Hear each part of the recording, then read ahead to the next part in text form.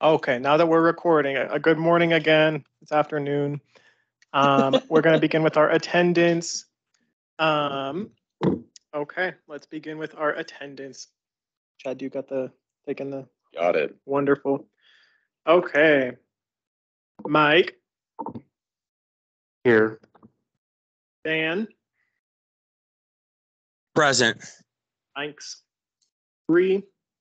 Here. Thank you. Naomi.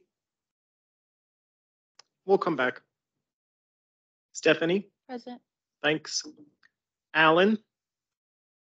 Okay, we'll come back. Chad. Here. Thanks. Gabe. Here. James. Present. Alex. Say he was going to be late. We'll come back. Taylor here. And Paul. Here. Thank you.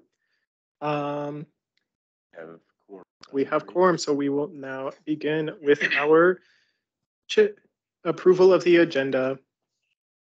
Quick point of personal privilege. Go ahead. You put me first on the voting stuff all the time. Do you mind switching up this meeting? Sure. Thank you. Is there any objections to the approval of today's agenda as written? Yes.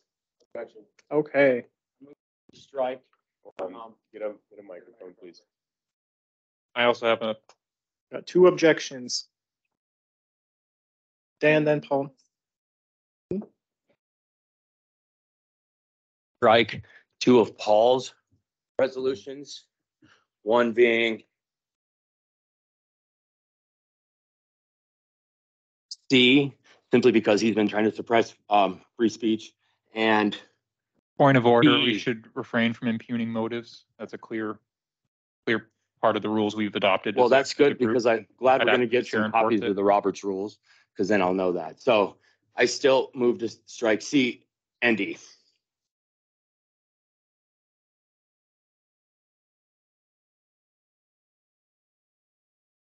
I don't know how to address this situation right now. Heard. All right. Motion receives no second, so it dies. Paul. I would just like to add the cross-functionality task force to the updates, if we could. Just have a quick update for that. And there's some stuff we have to pick up as a group to complete that work. Yeah, let's put that right before open floor update. So after the ISRC update. Thank you, Chair. I have one more objection to the agenda. Yes, Dan. I motion, although I don't expect to get a second since Alan's not here, to completely do away with the Judiciary Committee announcements. For the record. As there's no second, the motion fails. Thank you, Dan. You're welcome. Are there any other? Just motion, we continue the business of the day. All right. Wonderful. Let's continue. Share updates. Chad, you can go first. I have no real updates as far as chairs go. I would encourage everybody to start emailing your amendments and resolutions instead of using our chat. It's a little more formal that way. Thank you, Chad. I'm going to do my update. I'm going to be gone April 21st. I also wanted to mention, that's just a general update. I have seen a lack of decorum befitting a student government in our chat, and I know tensions are very high right now, but I want us to maintain some civil relationships with one another. We don't have to like each other, but let's all remind ourselves to be kind. In other news, I would really like to organize some optional trainings for the incoming counselors, including how to facilitate a meeting, going through governing documents, committees and their descriptions and responsibilities, strategies to build community. Those are the big things that I think would be good, but I'm open to other input. Paul has agreed to help with this go along with Chad, and I would love any input from anyone who wants to be a part of this. So just shoot me a message if you are interested. Thank you. Also, I will be out for our next meeting, so if you're interested in helping Taylor, please let him know. Thanks. On to SACAB. Mike, then Stephanie. Stephanie, would you like to go first? All right. A few things in the SACAB world. First of all, one big thing that was on the docket this week is we are going to one way or another address the lack of representation on the ABOD board. So the situation that many of you might know is that the ABOD board, or area board of directors, has gone to a lot of executive session this semester or this year. And every time they go into executive session, Stephanie is kicked out of executive session. That is our student representative, so is our faculty representative. I've taken issue with this, and I'm going to make a point to have SACAB pass some legislation and then maybe get some support from other institutions. We think this is wrong, and we honestly think we should. This is a bigger issue on students not having votes on boards, especially on the university. But look forward to some legislation. We're meeting this Wednesday to discuss that. Is there anything else I'm missing, Stephanie? That's the only thing I can think of for some reason. The only other thing that I can think of was that elections are coming up with each respective institution, the same as ourselves. That was brought up. And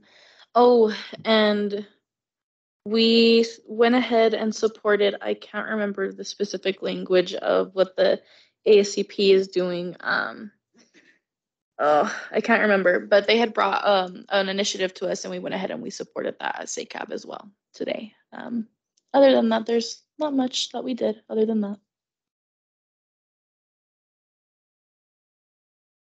Question for y'all. And I'll ask the advisors this if they're here today as well. I've been told by at least one candidate that their flyers are being taken down around the Tivoli. Is there a way that we can talk to AHEC facility, like the facilities managers, and inform them that we're having elections this next week and that it's a tri-eye thing? Yes. Send me their name. I know. We'll talk to personally. The best way to do if your flyers are getting taken down is you go and give ACES your flyer and say, hey, elections are going on. What are you doing? Like, I know the guy who does this, so send me their name and I can personally go do that for you. Elections are coming up, so the person's name who got their flyers taken down. Okay.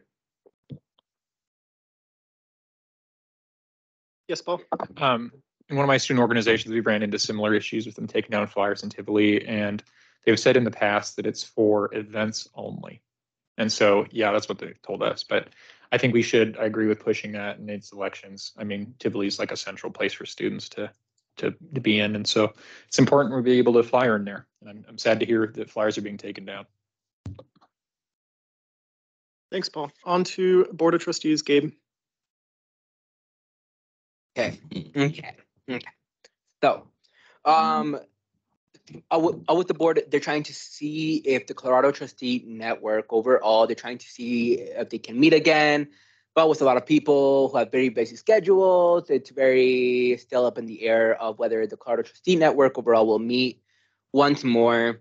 And then there's also, I found out today that there is a CPR article on Colorado taxpayers and paying for like 35 private weddings and some issues with like money and MSU Denver being like involved in stuff. But I don't have too much information on that. Just that there's like an article published and they're kind of looking into it right now. Yeah.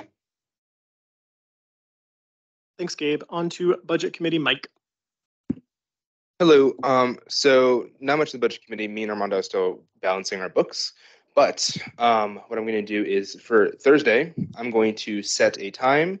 It's different than usual time. What we're going to do is everyone's invited to this meeting. We're just going to go line by line, budget item. We're going to probably do some predictions for next year's council, what the budget's going to look like. That's going to be Thursday. And the video will be available. But yeah, if you have any thoughts about the budget, questions about the budget, be there. Yeah, so I will send an invitation out shortly. Yes, Paul. I just request we do earlier on Thursday would be ideal for me, but if we can't do that, I understand. Thursday's a packed day for me. We'll work on it. We'll work on it. Wonderful. On to Sustainability Committee, Taylor, and then I'll push it on to Alex. I want to say ASCP, they're getting very excited for Earth Week, which is April 17th through the 21st. I know I will be tabling that Monday, doing a potting event that day. So please come stop by. And that Friday, I would love for us all to go participate in the amazing river cleanup. That's all I have, but I know Alex has been working on some really cool projects, so I'll give him the floor. I have no updates on the Beehive and yeah, I don't have any updates. Yeah. What time on Friday is the cleanup so I can be there? There's a you have to sign up for it, so I'll try and find Is that it info and disseminate it to is the it already council closed? again. Could you please forward that to me? Okay, cool. Point of clarification, I believe it's at 1 o'clock or 1:30. Thank you, Paul. There are different time slots that you can actually sign up for. I believe that it's from 10 to 11, 11 to 12, or 12 until 1. They're not really that strict. The reason why they have those specific times that you need to sign up for is so then they can keep track of the equipment that they're going to be giving out. So you could stay for like half an hour if you wanted, that's fine. So Is there a time where the TSAC's going to try to be there all at the same time, or is it going to just kind of be scattered out and we go whenever? I don't think we ever decided. Oh, okay. Okay, thank you, everyone. On to TSAC PR committee, Chad. You have no updates, just elections, and push out that reshare any information about elections, please. Try and make this big fall. We've received the flyers and stuff for the housing event later this month. We need to push that out on our social media. So I've sent you an email about it, Chad. I can send it to the wider PR committee. But yeah, we just need to get that out. Do you think we could boost some Earth Week stuff on our stuff for ACP? Yes. Wonderful. Okay, moving on to Policy Advisor Committee. They canceled our meeting this week from the university's end due to lack of items, so no update from that. Yes, I realize we have skipped the Judiciary Committee. On to James. Thank you, Oh, Ree. sorry. Sure. Thanks, Taylor. So some quick updates on what has been going on in the Judiciary Committee. We met yesterday. I know last week I said I would have an update more on Alan stuff. Unfortunately, I had some stuff going on with my foot at the beginning of the week, so I didn't get to the deans until later in the week. They're still wanting us to work out some of the details to ensure we're doing this the right way. But for now, what I can hand out is the constitutional violations of Alan Williams. So basically, just a quick summarize. This shows off all of the things that Alan has violated since the passage of the 5th and 6th Amendment, beginning on January 27th up until, I believe, beginning of March, right around the time I broke my foot. So that's where it ends. You are able to digest this with your own pleasure and utilize it in any way you want, but I thought I'd get this out to you guys so we have a more open process for you guys. Lastly, the dean, I contacted Dean Taylor Tackett about just some of the issues we've been having in TSAC, and he thinks that TSAC would really benefit from a professional development training regarding state, local laws, federal laws, training for both us, and I also mentioned for next year's TSAC, so that way issues like this don't happen again, and it doesn't continue to hound us the entire year. So he wanted to try to do it as soon as next week. I realized that it's very short notice for us, and I told him that, so I said I'd try to get some times and dates that would work for a majority of the council. So I will be in contact with him. I would also ask that you guys please be in contact with me, getting any time and dates that are kind of open or available for you. He said it should only run maybe 30 minutes, I believe, 30 minutes to an hour. But I do think this will be really important for us. And I believe that's it. Thank you so much, James. On to the Faculty Student Affairs Committee. Back to you, Ree. Hi. Okay. Thanks again. I wanted to, sorry about my voice, everybody. I've been really sick.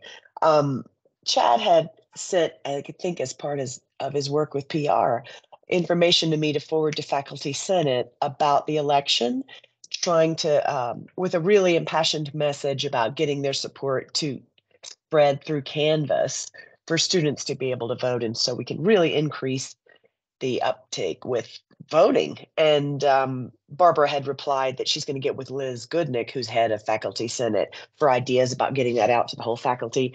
And in the meantime, she's distributing it to her own team, her social work faculty, and the student affairs committee that I'm on. So that's the update from that. Thank you, Ree. On to the Indigenous Student Resource Committee, Naomi. On my end, the majority of the time I've spent this week is just making sure our Indigenous students have the support that they need in response to the news released about our remains being on campus, and just talking with NYSA to see if there's any students who want to run for student government, and promoting them to, or I'm sorry, encouraging them to run and get their stuff in by yesterday. So hopefully they got their stuff in, and we are also setting up another meeting. We set up another meeting for next week to kind of discuss what they want out of a building on campus for them, or as like a gold mirror kind of replication, but the Indigenous version of it. And I don't know if Dan, Paul, or Alex has anything else. That's just on my end. A lot of that is news to me. I know we've been working together on the House thing, or at least were for some time. We haven't met in a long time for this Indigenous Student Resource Committee, and so we really need to solidify a meeting time for the committee, so this work isn't being, so you're not shouldering all of it. We can share in working on this, and in doing so advance the work, I think. So just wanted to make that known. And I second what Paul said there. So I have nothing else to add, but I'm here for you. Thank you. Appreciate you guys. We'll go to the cross-functionality task force. Thank you. So Taylor and I have been meeting with the cross-functionality task force, really solidifying around gathering more data from students. That's our half, but also participating in the data gathering of faculty and staff around the proposed faculty workload reduction. It's been in the works for a real long time. As of right now, we've solidified a tentative timeline. I know solidified tentative is a little redundant or a little oxymoronic, but we ideally, between the 17th and the 28th of this month, want to hold open listening sessions for staff and students, in addition to disseminating a Qualtrics survey that we've created for students in this task force. We really want to get more data so the university can make the right move on this proposal. We'll need volunteers for moderating those listening sessions, and I would welcome council members who want to participate in that. And I think in this next week's meeting, we should solidify a time and a date, location, or maybe even in the interim in the week in between, because we are working on kind of a tight timeline. In part, we want to get this work done before the school year is over. I'll get more information to the PR committee on the Qualtrics survey. I know it's a survey on top of a survey on top of a survey, but it is an important one we need to get out. And that's in part why we want to do these listening sessions. Maybe we can get some refreshments for them so we can bring some students in and get some perspective on it. I can send a link to the existing survey. Y'all can get an idea of what it looks like. And again, 417 through 428 is ideally when we want to have some of these listening sessions for staff and students on our end, particularly students. Thank you. Thank you, Paul. And I want to say thank you for taking on the burden of a lot of this since I was unable to attend yesterday. On to open floor announcements / updates. Dan, then Paul. So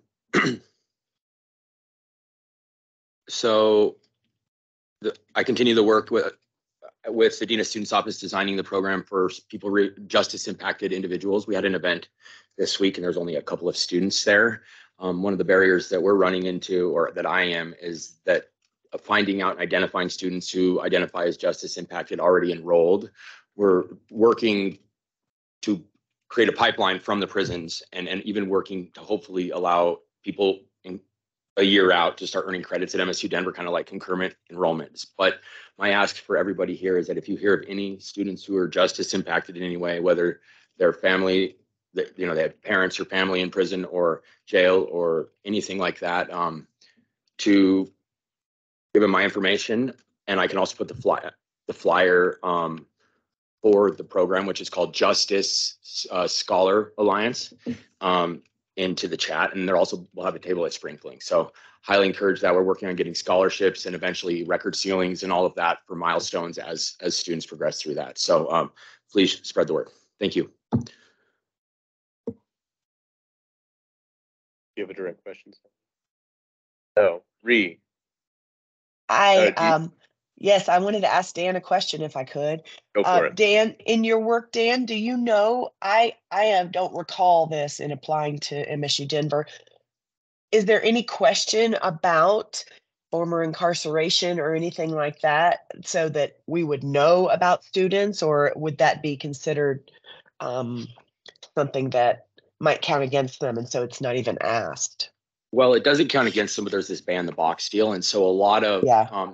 we're running into being able to put that, even a voluntary question on the admissions application is not really a thing. We're working, that's allowed right now. We're developing a survey maybe to give to all oncoming students, but that is a good idea. I've proposed that a lot. So hopefully in the future we can do that, but. If nothing else, I mean, I think it could be part of the scholarship conversation and extra support so that people would see it's not meant to be burdensome or what is the word? Something that would be punitive, but more opportunistic and helpful. So in working with the scholarship and financial aid office, I think, and you could do that well, of course. Yep, we're in the works of that. Thank you, Rhea. I'll reach out if I have any questions or need your help with anything, if that's okay. Oh my gosh, I'm glad to help. Okay, thank you. Wonderful. On to Paul, then Naomi, Mike, and then Alex. I just wanted to extend again the opportunity for collaboration on work. Alex has taken that up in this last week, and we've continued to put out some good work here. And I also, I've been saying that for many weeks, and there's been a little silence on that. And I want to extend that invitation to members of the community, students. If you have ideas for what you'd like to see borne out as work on this council, feel free to email me at pnelso22@msudenver.edu. Shoot me a Teams message or come into my office in Tivoli 307 when I'm in there. I'd be happy to work with you. Thank you. Thank you, Paul. On to Naomi, Mike, then Alex. Yeah, this week we were supposed to also, we extended the invitation, but to go to testify for ICWA being overturned. I was informed that that has been rescheduled for sometime this upcoming week. We don't know we don't know when yet, but as soon as I get that update, I will put it in the chat and also forward that on to any student and encourage all students and advisors, faculty, honestly, everyone possible to come and testify for this because it is very, it's just very important that we don't let the government take away our kids. So, yeah.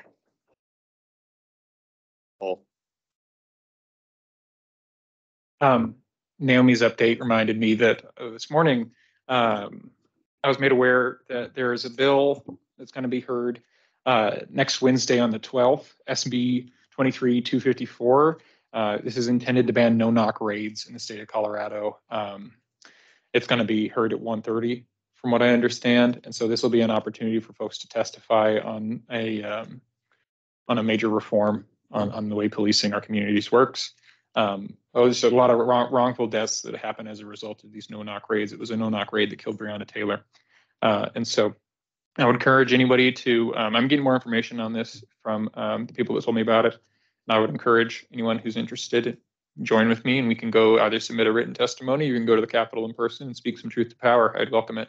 Our state is always punching up in terms of, what we can do better in Colorado, and we can set a national example for how this can be done. And so I'm optimistic that something like this can pass, especially if it gets good student voice on it. Thank you, Paul. On to Mike, then Alex. Hello, friends. So this is just a little housekeeping. I work in CME. I also usually the first one in the office throughout the weekdays. I usually open up the office. This is in regards to our office. But on several occasions, I've found that our office door is not closed, in fact, unlocked during the night. And this has happened too much to kind of be like it's a problem. So but I think we should do something to address it, like, hey, have some office hours or something, because I mean this happened way too many times with the history of Tivoli stuff getting stolen. I mean, people breaking Met Media literally this semester. I mean, there was a guy yesterday who the police went around talking to who was literally checking on all the door handles literally just yesterday. So if anyone in the office, anyone there, I mean, I would highly recommend that we start like, hey, make sure these are the rules of the office. If you're going to be here after hours or without a counselor in the office, then these need to be followed, or else then we need to start putting some rules in the office. So just an announcement on that. Well, I agree, Mike. I've seen it in the morning with the latch unlocked, and so it is kind of a concern. I got my laptop in there, so I'm a little concerned too. I think too, the door is in some disrepair. You know, we recently got a quote from Armando on what it would take to make our door handicap accessible. And I think we ought up that as a council. But yeah, just there might be an opportunity to feed two birds with one stone. You know what I mean? And maybe get a better door and solve the latching issue. thank you. On to Alex, then Taylor. So I agree. We should definitely have some office hours for the door. Dan, I would like to partner with your project on the inmate thing. And we were saying before, does that include people who are on parole? Good, cool, Justice impacted, and if you identify as justice impacted, you're welcome. awesome. I would very much like to help with that. That's all. Thank you, Alex. On to Taylor. Speaking of housekeeping, I've noticed that our office is often kind of dirty. Kind of has, there's always things all over the tables. And as a general reminder, I think always remember to put things back the way you found them and leave your space nicer than you found it. Thank you. On to the advisor updates. Going once, going twice, and sold. On to the elections update with Jody. Hello, good afternoon. Oh my God. Good afternoon, everyone. So the updates, town hall. Just a reminder, it's going to be in the Tivoli Turn Hall on Wednesday next week for April 12th. Oh, what? Sorry, Tivoli 440. And it starts at 3:30 p.m. and make sure to RSVP by Monday next week at noon. But the earlier the better. Thank you. And also the number of applications are 18. It was going to be 19, but I was looking at the emails earlier and someone sent like an online application and then there wasn't like a signature, like an actual signature. So it was like an electronic signature that it was just typed up. So yeah, and another thing, if you haven't done the orientation, you cannot campaign. And make sure you send your bio and your platform tonight by 11:59 p.m. That's gonna be up. That's with the ballot, so that when you hover your mouse and the I button, people are gonna see or be able to read what you're about. And yeah, again, the earlier the better. Thank you. And in addition to those bios, the reason we put that time frame on there is because I'm planning on making social media posts for all the candidates that submit their bios, platforms, stuff like that, as well as updating the website. So send it in. If you send it in past that time frame, I'm not doing a second round of updates on the website. It's just how it's going. Naomi. Do you want us to, if we already sent in our bios, but we didn't send a picture, do you want us to send you in like an updated picture? Does it have to be professional? Like You can send whatever photo you want. Please send it to elections because that's where I'm getting all my info from. Don't send it to me. Okay. So then Jody, if you don't mind, so that the emails that you keep sending us that are from, I think it's from student elections, but it says you, and so to that one, not your guys' personal email, right? Yeah, so it's studentelections@msudenver.edu. Word. Thank you.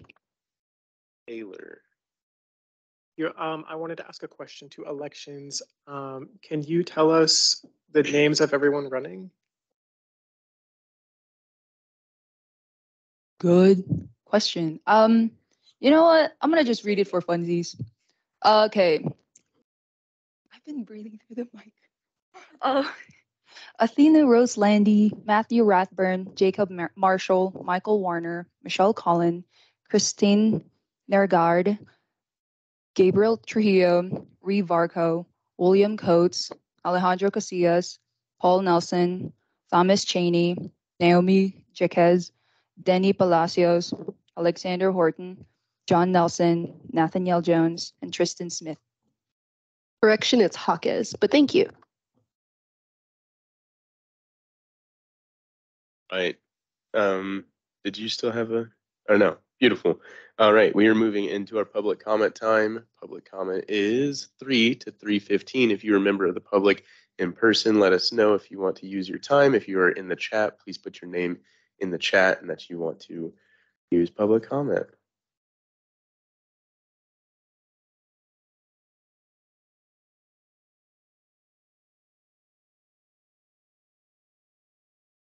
All right.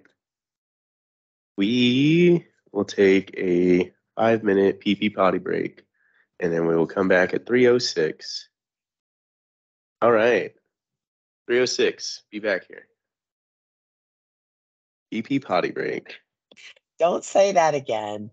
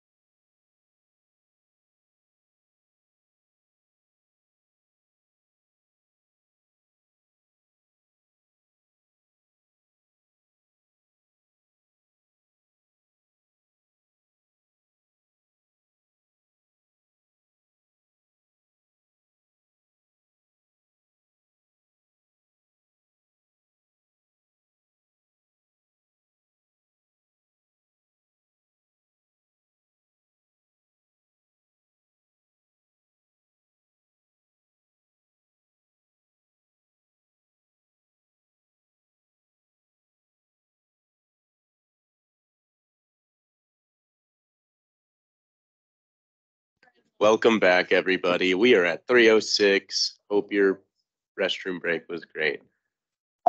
All right. We will continue on to old business. Item A, SHC funding approval. All right, Mike, floor is yours.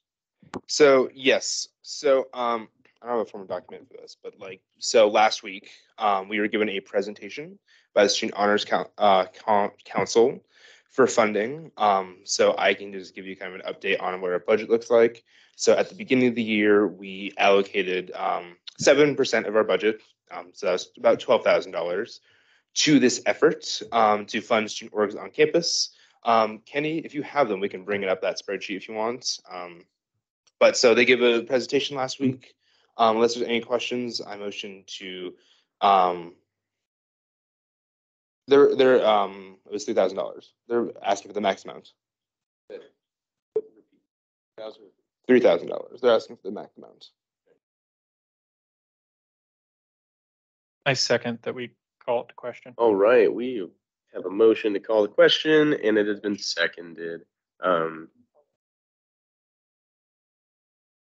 Anybody opposed to calling the question right now? Okay. All right, we'll go around the tables. Yeah, go Paul, Yes. Taylor, Yes. Alex, Yes. James, Yes. Gabe, Yes. Chad, yes. Stephanie. Yeah. Naomi, Yes. Bree, Yes. Dan, Yes. and Mike. Abstain. All right. Guess what? It passes. All right. Next steps, Mike, will you be able to work with Armando and the student org to ensure that they have what they need? Correct. Yes, I will send an email now. Thank you so much. Wonderful. Thank you. We'll go on to new business item Bravo. Resolution to purchase 12 copies of Robert's Rules of Order. Paul, you have the floor. Thank you, Chad. I'm going to go ahead and invite any counselors that would want to add their endorsement in the last, just as we're here. I'll endorse that. Excellent. All right, I'll go ahead and add Dan. So this is a resolution. Resolve the student government will obtain 12 copies of Robert's Rules of Order. I've written it in collaboration with Alex Horton here, and it's been endorsed by James Vargas, Gabriel Trujillo, Michael Warner, and Dan. And it starts like this. So unless anyone's opposed, I'm going to read it. We believe that providing each counselor with their own copy of Robert's Rules of Order, newly revised 12th edition, will help ensure that our meetings run smoothly and that all counselors are able to participate effectively in our decision-making processes. Whereas the student government, the Student Advocacy Council, recognizes the importance of adhering to proper parliamentary procedures during meetings, whereas Robert's Rules of Order, newly revised 12th edition, is a widely accepted guide for parliamentary procedure, whereas the council has previously passed Resolution CR 22-1, which requires all counselors to read and familiarize themselves with Robert's Rules of Order. Therefore, be it resolved that the Student Government Student Advocacy Council approves the purchase of 12 copies of Robert's Rules of Order, newly revised, 12th edition, for $15.19 apiece, for a total of $182.28. This total will be allocated from the Budget Committee's small purchases budget. Be it further resolved that the Student Government, the Student Advocacy Council, will distribute these copies to all counselors and make them available for reference during council meetings. Be it further resolved, at the end of the council's term, the 12 copies of Robert's Rules of Order will be returned to the Student Government's office. That's it. That motion, we move into discussion. Right. Yep, we'll go into discussion. Start with Stephanie, then Mike. I almost wonder if it would be a benefit to purchase online copies so then we can reuse them. But I'm not sure. That's just a question that's coming to my mind. Mike, or sorry, Paul, That's- direct response. Let me ask, are you asking me or just raising the question for discussion? Okay, one thing I will say is it is available online as is. And so I'd almost think that that is an option we have and have had. I just think that having physical copies makes it more accessible for folks to have a physical copy to use as a reference. And, you know, we have, as a council, had trouble in the past running the meetings at times. Not to, say anybody in particular has. We as a group have learned a lot over the course of this last year and how to do that. And I just think that this would help kind of prepare the next council in a better way. This was a gift from Nickel of CCD, and it's been really helpful, honestly, and kind of use it like a dictionary. You don't read the whole thing cover to cover, but you can look up what's relevant to what you're doing, and it can be really helpful.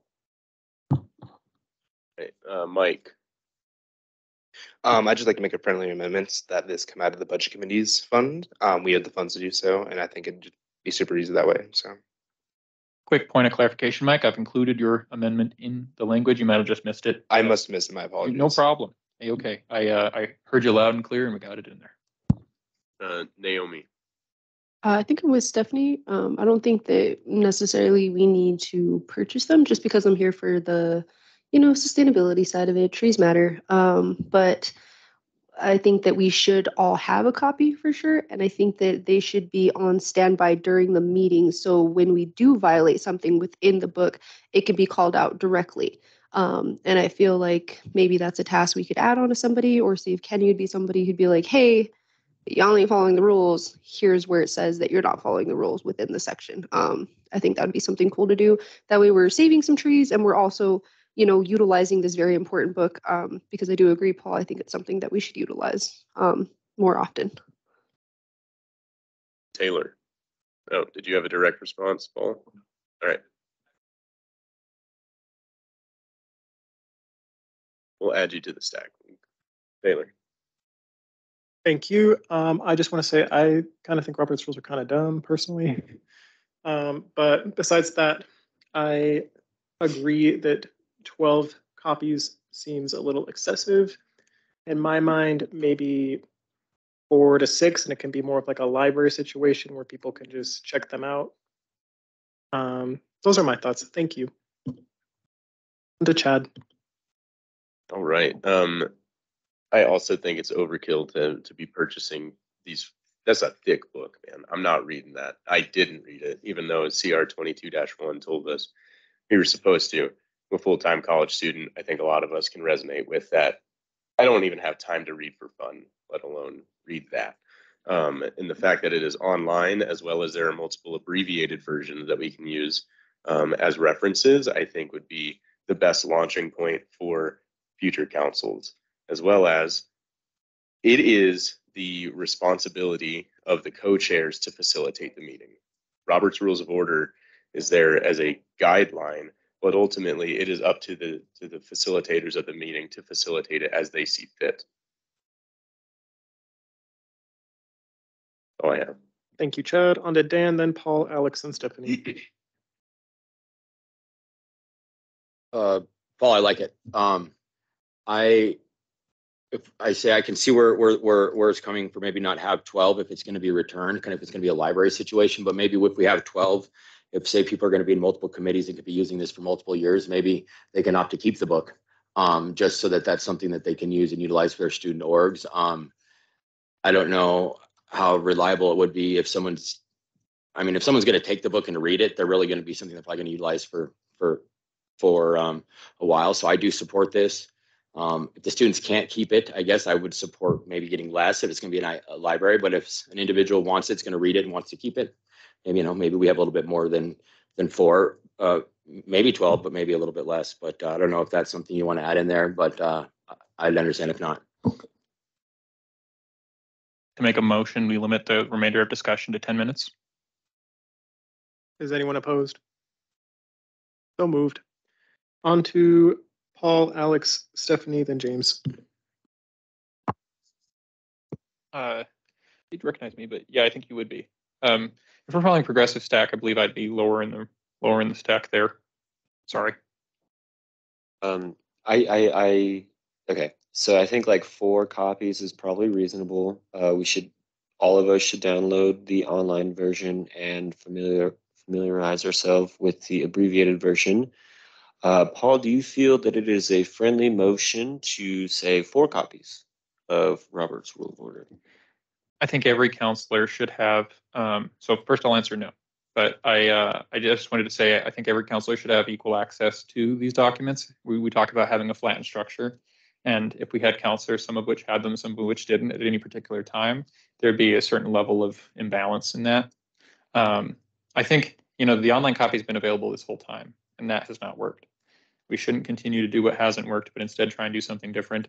One of which would be equipping people with this document, which I wouldn't expect anyone to read cover to cover, but we've affirmed now, I think over 3 times, that we do use Robert's rules as like a parliamentary procedure. We don't hit everybody over the head with every little bit of fine print, but it has been useful on several occasions, and we should continue to carry out the work that we've agreed on and voted on as a council. It's not so much optional as it is something that we've democratically affirmed as a group, something that, really shouldn't be rejected by individuals on the council if it's something that we as a group have voted to do. The stuff we vote on is the work of the whole council. Thanks, Paul. On to Stephanie, James, then Dan. So I was just going to propose a friendly amendment to decrease the amount, but it sounds like you're not in interest. So I'm done. Thanks, Stephanie. On to James, then Dan. Personally, I'm okay with the 12 copies only because, life happens. Sometimes things go missing. Sometimes things get damaged. I'd rather to where we have ample copies. I do agree with Paul that the Robert's Rule has been available to us all year long, and I can probably attest that many people haven't probably Googled it. And our Constitution does state that we do follow Robert's Rules of Order, so it is something I believe that if you're going to be on the council, you should be at least informed with. But I was saying that these aren't personal copies to keep. Once your term is over, they remain within the student government office for use for all council members. So that's just what I'll say on that. Wonderful. Thank you, James. On to Dan. I like the 12 too.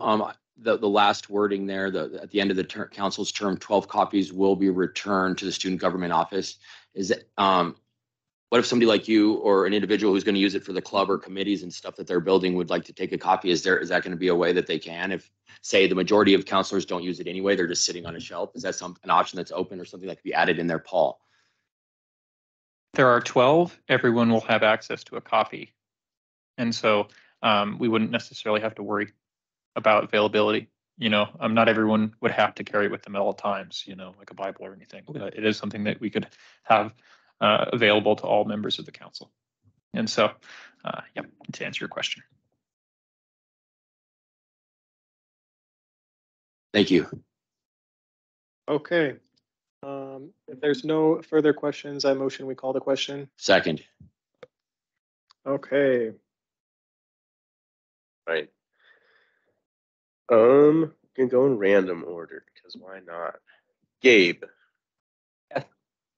Alex. Yes. Paul. Yes. Dan. No. Naomi. Abstain. Mike.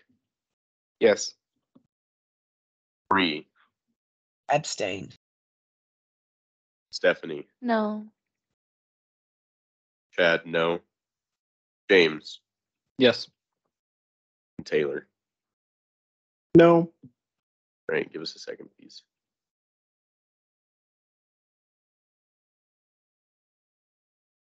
I know that wasn't you. That wasn't you. All right. That resolution passes. Paul. What? 5 What- yeses, 4 noes, 2 abstains. It does pass. Thank you, everyone. On to the next order of business, which is the resolution to support First Amendment rights of students nationally. Paul. Thank you. So this is a resolution to support, like Taylor said, support First Amendment rights for students nationally. It was written by myself and Alex Horton, and it's been endorsed by Gabriel Trujillo, James Vargas, Ree Varco, Michael Warner, and I would take a moment to invite any other endorsers if they wanted to add their name to the list. You can have my endorsement. Endorsing the First Amendment, free speech stuff, the whole entire First Amendment? Yep. Yeah, I'll endorse that. All right, and so we've added Taylor, Lucas, and Dan. as well. Pardon the slip up. So I'll just go ahead and read it. Whereas the MSU Denver Student Government, the Student Advocacy Council, has previously voiced firm support for the rights of students and all persons residing in our country to exercise their First Amendment rights. Whereas the First Amendment states, Congress shall make no law respecting an establishment of religion or prohibiting the free exercise thereof, or abridging the freedom of speech or of the press, or the right of the people peacefully to assemble and to petition the government for a redress of grievances. Whereas on March 6th, students at the University of South Florida were peacefully protesting the removal of diversity, equity, and inclusion programming in Florida schools, colleges, and universities by Governor Ron DeSantis, and were attacked by University of South Florida police just 5 minutes into their protest, even after they'd begun complying with orders to leave the premises. Whereas these students were grabbed, put into chokeholds, and groped by USFPD, and subsequently charged with a litany of unlawful charges in violation of their First Amendment rights. Whereas, in addition to the charges, students have been met with student code of conduct hearings in an attempt by the USF administration to eliminate student protests on campus. Whereas, according to the Tampa Bay Times, 2 weeks, quote, 2 weeks after being arrested while protesting at the University of South Florida, Chrisley Carpio said that she received a letter indicating the school planned to fire her, a move that a statewide union is calling unfair. The firing of a student worker on the basis of their involvement in a peaceful protest is unlawful and in violation of the First Amendment. Be it resolved that the student government of MSU, the Student Advocacy Council, stands in solidarity with the Tampa Five and calls on the University of South Florida to drop the charges against student protesters. Be it hereby further resolved, we affirm that protesting a redress of grievances isn't a crime. In fact, it is a protected activity under the First Amendment of our country's Constitution. Be it hereby further resolved, we affirm that students and student workers have the right to exercise their First Amendment rights without having to face violence from campus police or expulsion, loss of their job, or retaliation by the administration. Be it hereby further resolved, the student government of MSU supports the protection of diversity, equity, and inclusion programming, included but not limited to cultural studies, gender studies, Africana studies, Chicano studies, African American history, Native and Indigenous studies, among other programming classified as DEI related. We support students standing up for the rights of faculty and students in their pursuit of knowledge and truth. That's it.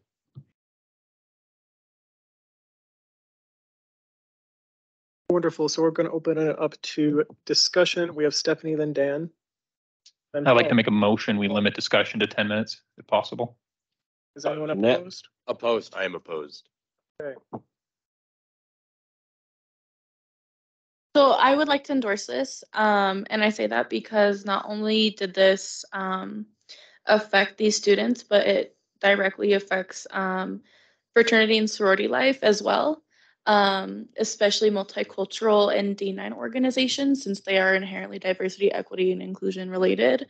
It impacts their ability to access funding, which therefore impacts their ability to recruit, which therefore impacts their ability to have impact on their communities and their philanthropies as well. So I endorse this, and I hope that we can have some follow through other than just this resolution itself. Quick point of order. Wasn't a motion made? Doesn't it go to a vote if there's opposition? There was no second. Oh, It stated it was unless there's, I kind of implied if there was opposition that I'd withdraw. Sorry if that wasn't terribly clear. Thank you, Paul. Thank you, Stephanie. On to Dan, then Mike. Wait. Oh, okay. Sorry, Paul. Okay. I'm reading this here. You know, I have to bring up Valiant Williams in this because freedom of speech, he, as well as ignorant is what he said was ignorant, stupid, embarrassing, all of it. He had the right to say it, and it was hurtful. But in the United States of America, we have the right to say stupid, ignorant things. Look at Joe Rogan, look at Washington all together. So where you talk about, let's see, limited, we affirm that students and student workers, although we're not workers, have the right to exercise their First Amendment rights without having to face violence from campus police, expulsion, or loss of a job, like say from the Judiciary Committee, or retaliation by the administration. So I like the sentiment here, but I think it should encompass everybody. Diversity includes everybody. If we only heard voices of people that were opposite of Alan, that's not diversity, because Alan's voice counts as diversity, as ignorant as it is at times. So I really want to endorse this, but and and I'm going to continue to endorse it because of that. But the thing about it is we haven't been practicing First Amendment rights here, and we've been fighting about it and going. And I'm in constant contact with Taylor and Dean Ragland and Elise over all of this, and having to, so yeah, that's what I have to say for now. I'll be back. Thanks, Dan. On to Chad, Naomi, Alex, and James. Cool. So, as I did a bit of research on this, in your fourth whereas these students were grabbed, put in chokeholds, this, that, and the other, this is hearsay, as well as the official police report has said that they were inciting violence against the police as well. So I don't feel like it is appropriate for us to make a stance on something where we do not have all of the information. That's all that I have. Thank you, Chad. On to Naomi, Alex, James, then Paul. I just want to first state out there that of course that's what the police report's going to say. They're never going to tell the truth because they don't want to seem like the bad guys.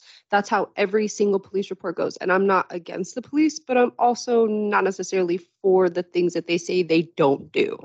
And that's just been proven time and time again through police cams. And I mean, if as many people say that they saw how the story really went down throughout history, it's kind of hard for me to believe that when the police are saying that they're telling the truth, that they're actually telling the truth. So that's just my personal opinion. And I'm sure the opinion of many other BIPOC individuals as well, especially in low income and poverty driven communities. So let's just kind of keep that in mind as well as we think about that statement from the police report. And I say that in quotations because it's nothing that I have against what Chad was pointing out, but just in general, the police report.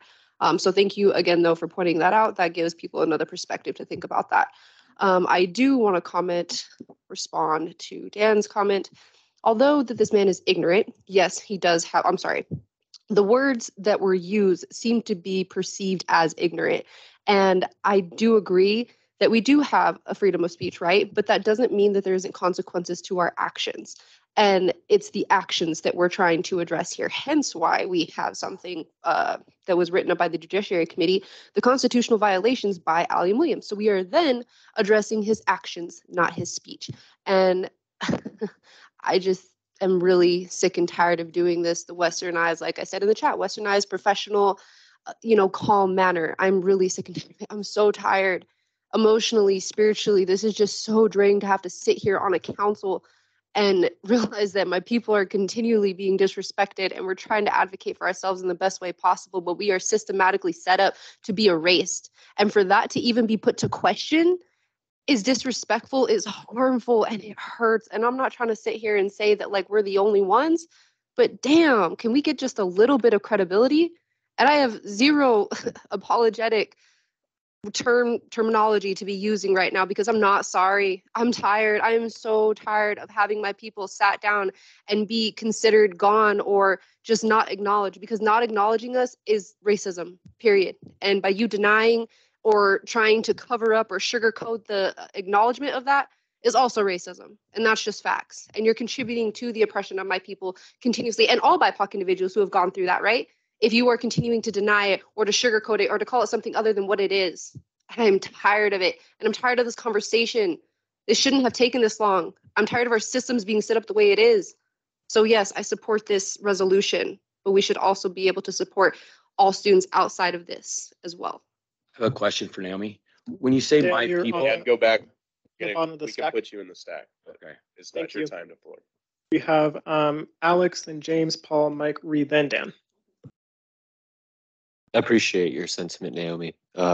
So the thing I think with Alan is the free speech, but not shouting fire in a crowded theater, right? I don't know if you guys have ever heard this. It's like an analogy where you can't use your words to cause panic, right? Or like a speech act, like a pragmatic act to just instill panic. So, and I think that outside of just the genocide denial, there were other things that were simply said to incite panic. that's not really protected in the First Amendment. This resolution, on the other hand, is simply, it's not simple. It's actually, it's not simple at all.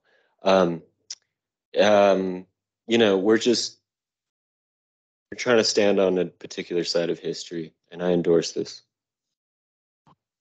Thank you, Alex. On to James, Paul, Mike, Ree, and Dan. Let's try to orient the discussion to the resolution at hand. Thanks. So first off, I do really agree with Paul. This resolution is important, and I believe it's best that we stand up to any type of oppression to students' freedom of speech, especially to protest ongoing issues on their campuses. I mean, that's kind of the point of student government, is we bring this to the attention of those in charge, that like there are issues that students are facing, and many of them don't feel comfortable or don't have enough of that power to get up and speak for themselves. And so that's why we're here, to continue to be their voice and to speak louder. So I think this resolution is very important. And sorry, Taylor, I know you told me not to, but I have to quickly address. Dan, I understand how frustrating this situation has been, but I have to quickly let you know that the Judiciary Committee, since it was told that this was a constitutional violation, has ceased and desist on all forms of that. I don't know why you continue to bring up that the committee is out to get him for a speech. This is plainly false and not true. I'm getting it ready for when it's my turn. And quite frankly, I was following through on a vote that we as a council took from December when this committee did not exist. All right, so you can be mad at me, but it is my job, and all of our jobs is when we vote on something and we approve it, to follow through. That has been the biggest issue that we have had, is to follow through. So again, I understand that's not what some people wanted on the council, but a lot of people were affected by this, and a lot of people were hurt. We had students coming in for weeks telling us that this made them uncomfortable, unsafe on campus, and they just did not feel like this council represented who they were. And that hurts to hear, because I don't want any person, regardless of who you are, Native, Indigenous, white, Black, Republican, Democrat, I don't care what you are. If you are a student on this campus, I want to represent you to the best of my ability. So that's all I'll speak. I'm also in agreement with Naomi. My committee is tired of the Allen situation. I know this council is tired of the Allen situation. I would ask that we just stop with it. The whole speech thing is done and over with. I understand a lot of people keep bringing it up, but nothing is being moved on that. It's over. It's done with. I made sure of that back in February. Thank you, James. On to Paul, Mike, Ree, then Dan. Remember, this is discussion about the resolution. Thanks. I wanted to address the idea that, we should adopt the official narrative of the USF Police Department on this. They have refused to release security footage from the event. The only footage that we have, and there is ample footage being provided by students that were there of what happened. That's the only footage. They've refused to actually show the footage because I believe it's because they understand that it would contradict their narrative. You go through history at the long list of civil rights violation that this country has engaged in. And at every step of that way, there were justifications of law and order, of some official narrative of, well, they were being unlawful, they were being violent.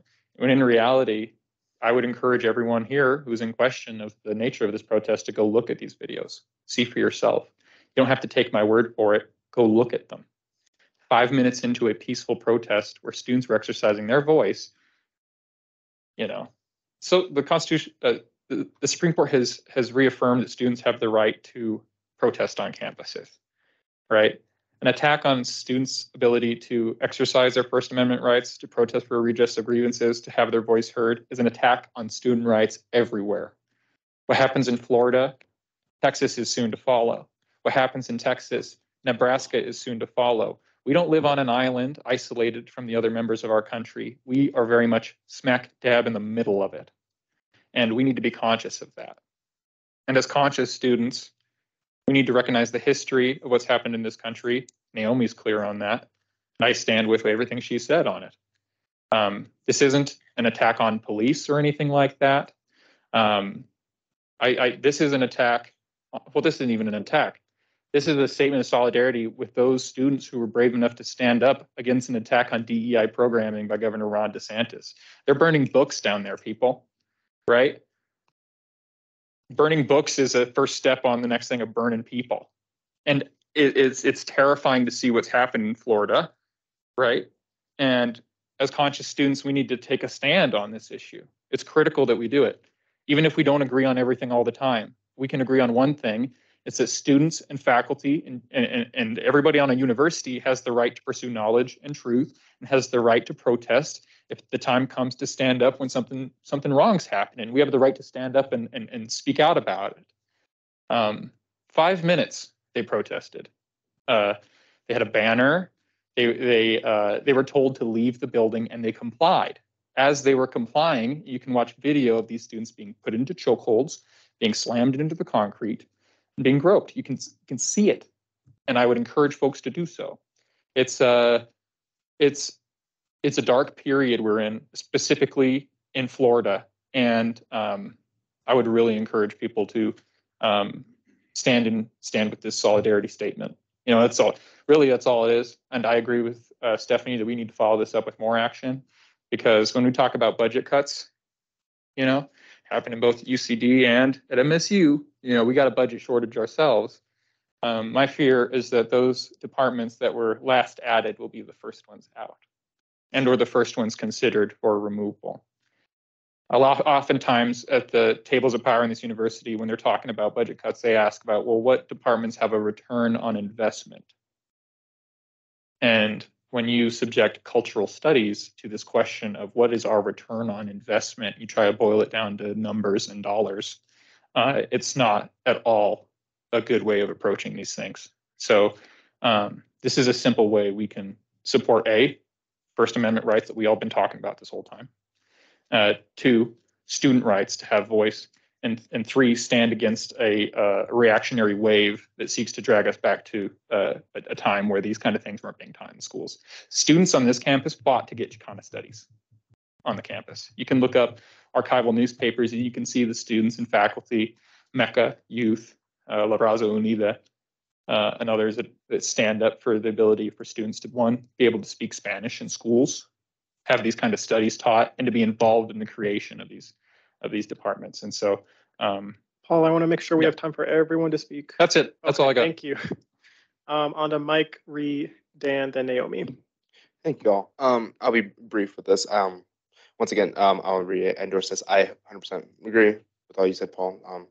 This resolution, I mean, I support students everywhere, and things happening in Florida are awful, and I agree 100% with that. I would like, I'm sorry, Tyler, I'm making a statement, right? I'd like to remind this council that the Judiciary Committee is here for accountability. And they have every right. We gave them the right to investigate and dish out consequences. And that seems to be forgotten on this council. Yeah, we were given every authority. We have every authority to do what we want. In regular SGA, with the presidency, people are fired without due process. We have due process here.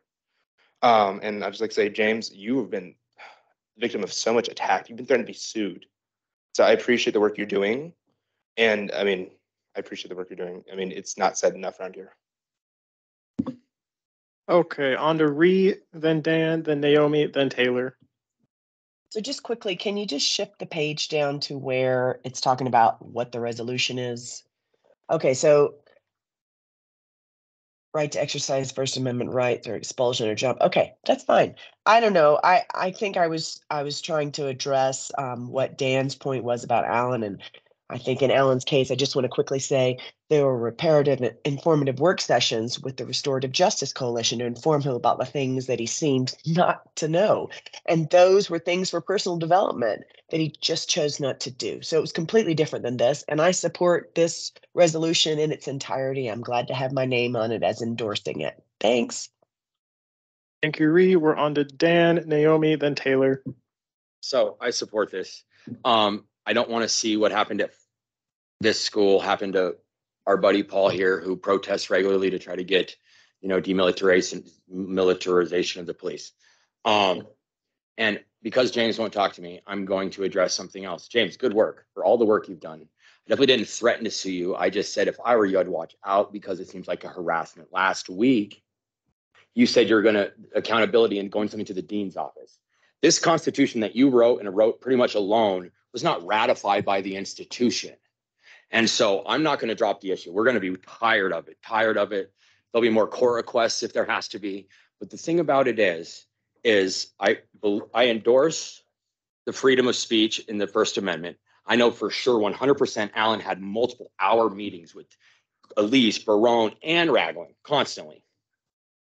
So that being said, I endorse this, but I will be voting no on it because I endorse the freedom of speech, and potentially Alan learned something from that. So that is professional development. Okay. On to Naomi, then Taylor. I would just like to kind of like talk on the part of, you know, these students getting thrown around and, you know, having acts of violence committed against them. I think that even according to the police report, as you know, Chad had read to us. Sorry, words are hard at the moment. That even if this was true, even if the students were exhibiting violence to them, the police are supposed to be trained to restrain them without harm.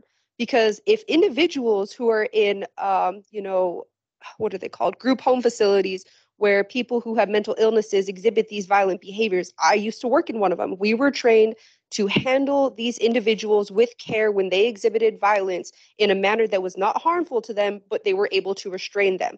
So if everyday people, because I didn't need any previous training. I was 18 years old when I had this job. If I could be trained on how to do that, why aren't the police being trained how to do this? Why are they getting the excuse of, I was afraid for my life, so I pulled out my gun? In every other situation where these students or these people are trying to stand up for themselves, which I get at some points 100%, they do need to exhibit violence back because they are still people and they still need to protect themselves. And I get that. But these situations where there's students who are unarmed, really? We think that that's okay to like do as to endorse as Americans, as people, as humans? That's not okay. They need to be trained specifically to handle situations like this where they do not cause physical harm. It is not okay. Just want to keep that as a perspective in your guys' heads. Thank you, Naomi. On to Taylor. I call the question. Second.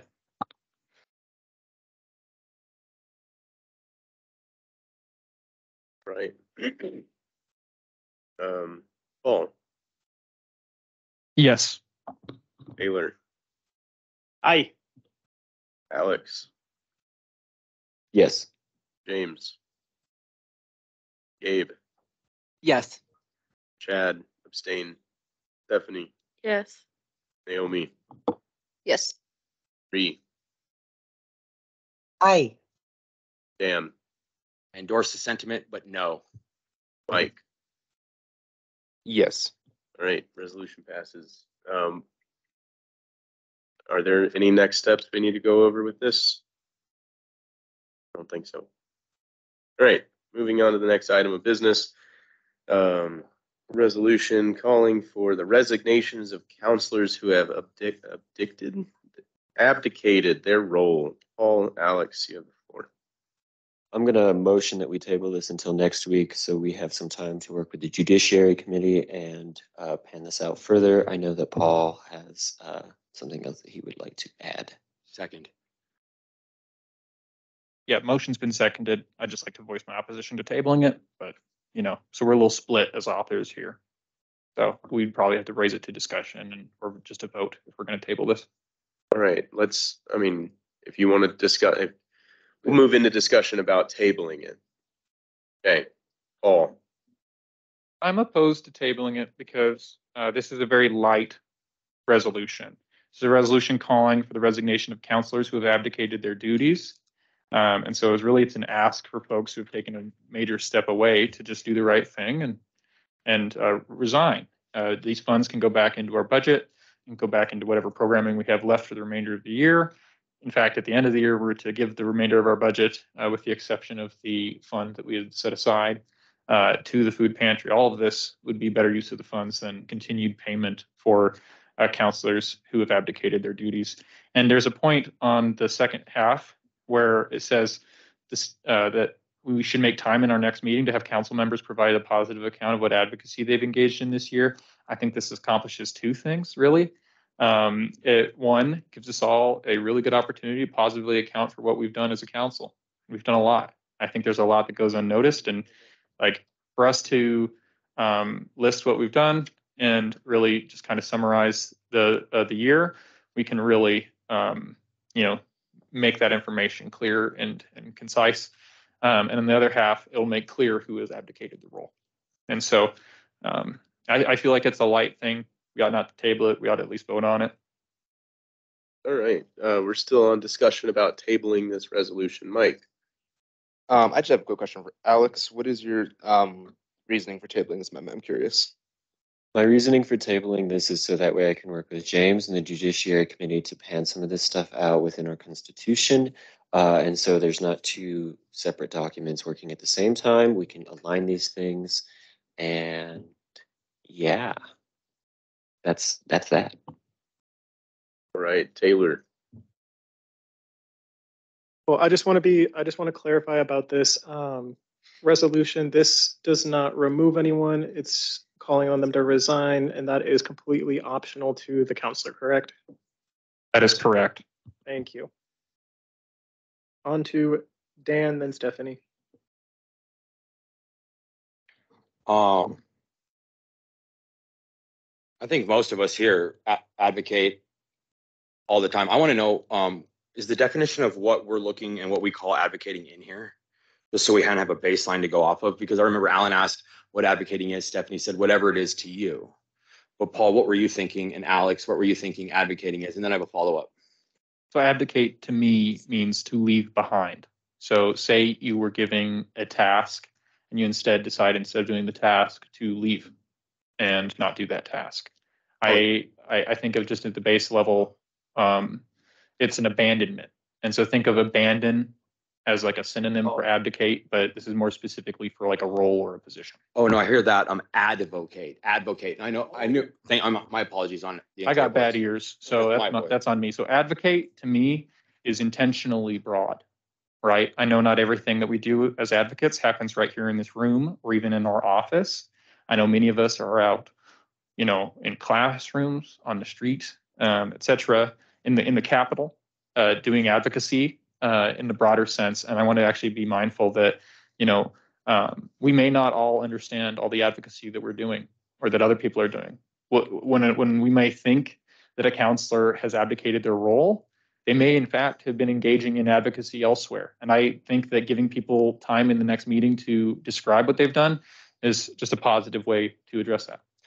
Okay, with that being said, I support this because then so everybody has a chance to share what they're advocating and not just attacking one person. I might be on more on board and less attacking the process that James is going about doing that. So yeah, for now that's all I have. I support this. All right, Naomi, and then James.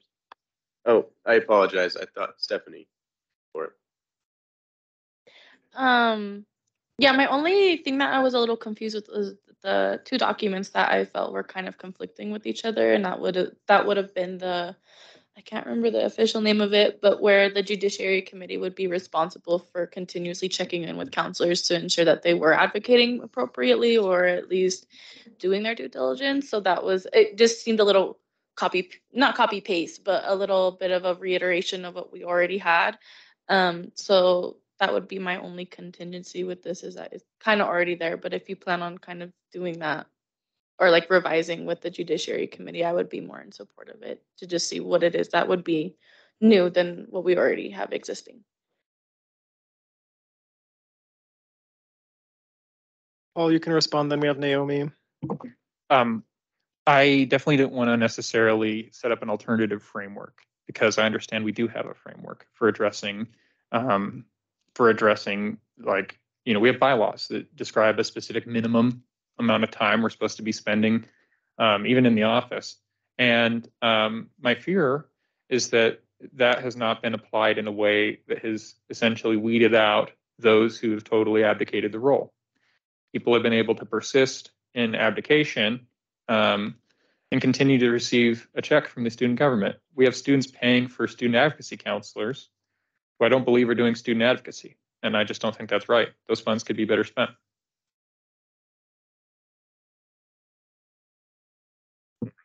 Naomi, James, Chad, Dan.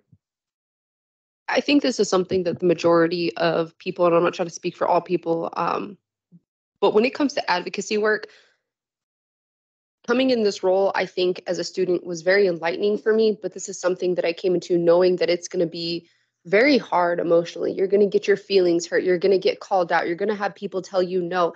And those little wins mean absolutely everything to you. But that means that you're putting up a fight, right? When you're feeling all these things and people are coming at you and telling you that you're doing things wrong, or that you're, you're constantly coming across these obstacles, it means you're doing something, right? Other than us addressing this one individual on one thing, we've never had to address anything else for them, because I've never once heard them speak up for or give a platform for individuals who they were trying to represent. And in my opinion, for advocacy work, you need to at least give your voice up to those who don't have a platform for their own voice. If you're just talking to people for advocacy work, that's great, that's beautiful. But then come here and be like, hey, they said this, they want this. This group of people doesn't want to be acknowledged or, put on a platform, but they want their voices to be heard through mine. So that's one way to do it, right? If you're not going to do any actions, because we get it, we're students. It's really hard for us to find time to write a resolution or to go out and start a protest or to go, talk on the board of trustees. It's really hard for us to make that kind of time.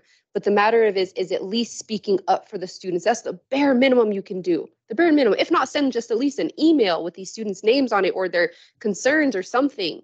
But advocacy work can't just be sit here and defined as, oh, like it's whatever you choose to, because then that could also mean that like you're doing nothing. That means something to you. That means advocacy work to you by doing nothing. And I think that like maybe doing nothing in a sense of like just sitting here peacefully, that's something, right? But you're still doing something. But what are you representing? At least if you're sitting peacefully, you're sitting here representing something, right? And I can't agree that doing nothing is a form of advocacy work. And that's all I've ever seen from individuals that were so to call out in this resolution. Thank you, So, Naomi. Quick point of clarification, if it's all right. Sure. Yeah. This resolution is not written in a way that would call out any one individual. I didn't want to write it in an antagonistic fashion so that it would be well received. Thank you, Paul. On to James, Chad, Dan, then Taylor. So I just quickly want to point out that, yes, Alex is right. We do kind of have a similar system already set up in the Judiciary Committee. So like we've kind of done it before, you were able to, if you feel like someone in the council is not doing work, you were able to request that we ask them to present that work. But as I had conversations with the deans on this whole process, is they don't necessarily have to answer or give us an answer. There's no way we can force them to tell us exactly what they're doing. So that has been like the biggest issue. However, it is in the Constitution that we request it, and if you don't present it, it can be considered a violation since you're not willing to share the work. All things considered, we have a Sixth Amendment that talks about the certain rules, and it's very basic. As far as work and advocacy work, we only request like 5 hours a week, and that includes these meetings. That includes being in the office, talking to constituents, doing work. So it's very bare minimum stuff. And then just the two things you pointed out, Paul, the only other issue I have, actually was the dean one. The other issue is if for some reason, let's say we did ask someone to resign, like Gabe, we asked to resign, and Gabe's like, okay, and resigns, the money wouldn't go back to the budget because as for our Eighth Amendment, we do ranked choice voting, which means we would immediately have to look at the previous election and get whoever's next in line. So then those funds from Gabe would then go and transfer to the new council member. So just wanted to point that out. Okay, Paul, yes. I would intend for this to supersede that portion of the document so that the funds would go back to our budget. And I would suggest that what we have does not work because there has been abdication of roles. I wouldn't want to point out individuals in this resolution. Rather, I would want to give us some time, maybe next week or the next after, for folks to positively present their work, and then we can reckon with the facts there. But we need to do something. Like the fact that we've allowed students to spend their fees on advocates that do not advocate, doesn't make any sense. Thank you, Paul. We now have Chad, Dan, Taylor, then Alex. I'd like to call the question. Second. Yeah, same. All right, we are calling the question on tabling this resolution. There's a lot of discussion for tabling. All right, we will start with Paul.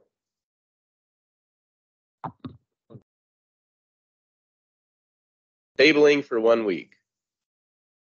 All right, Paul. Aye. Oh, no. Correction. No. Sorry, I got confused Paul with is against tabling. with all the talk. Taylor. Aye. Alex. Aye. James. Aye. Gabe. Abstain. Chad. Aye. Stephanie. Yes. Naomi. No. Bree.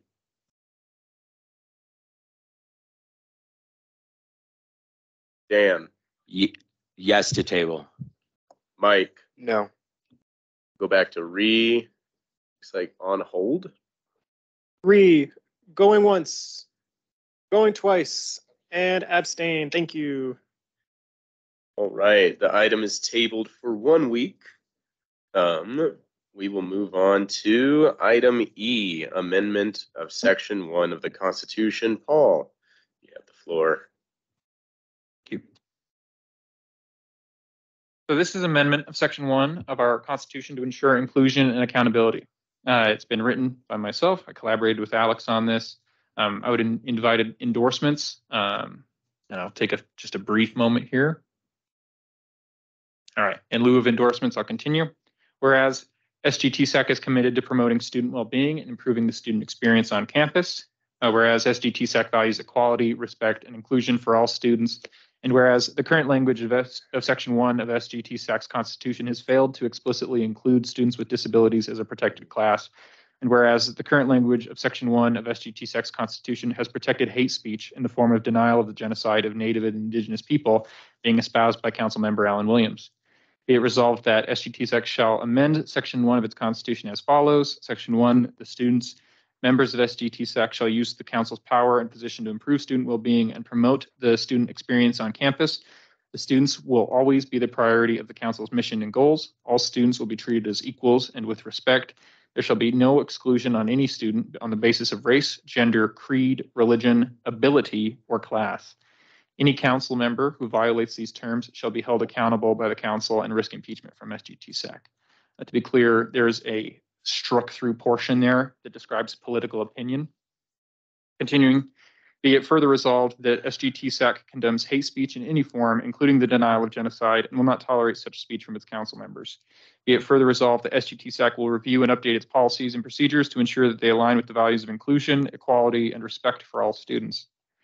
Be it further resolved that SGTSEC will take all necessary steps to hold council members accountable for violations of the Constitution and handbook, including but not limited to impeachment. Be it further resolved that SGTSEC will communicate these changes to Metro State University administration and student body to ensure that all stakeholders are aware of our commitment to inclusion and accountability. That's it. I'd motion we move into discussion. Thank you. We have Dan, Chad, then James. So, okay, I like this. This is good. But when you stroke the political opinion, Paul, you have your leftist communist book group meet in the office and STS. So there's political opinion being involved in there. So I think maybe we should have a loud political opinion. Also, hypothetical Alan aside, what if somebody wants to learn how to be more culturally aware because they come from a different generation and they come in and they're, Naomi, I hear what you're saying. Hypothetical. Let me practice. And they don't know that saying that genocide didn't happen is wrong. Is there an option in there? I think it's wrong.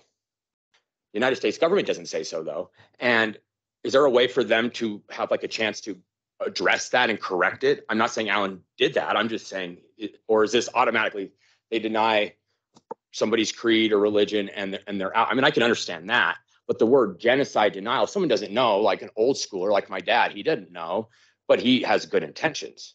And I'm not saying, that's what Alan had. So is there a room for like learning opportunity in here? There is no restorative justice, no consensus building at all. That's just, I'm unclear on that. Can I address the comments made about myself? Yes. Thank you. In a country that has deported and put to death political radicals, for you to red jacket me in this meeting is disgusting. It's true. I think it's important that we reckon with our history as a country. And I would ask that you not engage in McCarthyist politics at this table. I think it's truly disgusting. What myself and my peers engage in is very much a political creed. It is not a political opinion. A political opinion could be the anti-Semitism espoused by Adolf Hitler. We need to stress test our Constitution to the point of asking, what does it allow? Well, political opinion is anti-Semitism. Political opinion is white supremacy. Political opinion is anything and everything. But a creed or a political philosophy or anything else that the Office of Diversity and Inclusion has actually used in language is something more along the lines of what we should protect. But political opinion is anything and everything, and that's wrong. Thank you, Paul. On to Chad, then James, Naomi, then Paul. I find it incredibly inappropriate for us to limit the potential speech of our counselors in the form of political opinion, in the form of anything. Like we've just been talking about this whole meeting, this is a First Amendment thing. I just looked up the definition of political opinion, the opinions of persons relating to government or the conduct of government or related to political parties authorized to participate in primary elections in the state. So we're not allowed to have a political opinion. We're not allowed to discuss our political opinion at all. We're not allowed to bring that into our conversation as we see fit. It makes no sense to me that we would limit the speech or the ability of speech of anybody when it goes directly against the First Amendment that we've been talking about this whole time. That's all I have. I'd like to make a point of clarification, if I may. Thanks, Chad. Go ahead, Paul. There is no attempt in this resolution to limit speech in any way. This is a resolution that would remove a protection of political opinion. So all opinions ought not be protected or insulated, right? People may espouse them, but to, by default, protect all political opinions is a mistake. We ought not to make that mistake. We have already reaffirmed our commitment to free speech. This in no way as it is written would be an infringement upon free speech. It would stop us specifically from protecting all of political opinions. There should be no occlusion of any student regardless of any political opinion. You're telling me that someone could come onto this council with the political opinion of anti-Semitism and remain as protected by our bylaws? It's not right. Thank you. On to James, Naomi, Paul, Alex, then Chad. So first thing, the one thing I do like about this amendment is including ability. That was actually completely my fault for overlooking that. As you all know, I'm getting a little taste of that life, but I don't have the same experiences that many people are unfortunate to have. So to anyone who sees this and didn't realize it was in there, I'm deeply sorry. But for the rest of the amendment, I cannot also vote yes in it because of a couple of reasons. First off, you state that the language of this Constitution is what has protected Allen's denial of genocide, which is not entirely true. That is the protection of the First Amendment of the United States Constitution, as well as the Colorado State Constitution.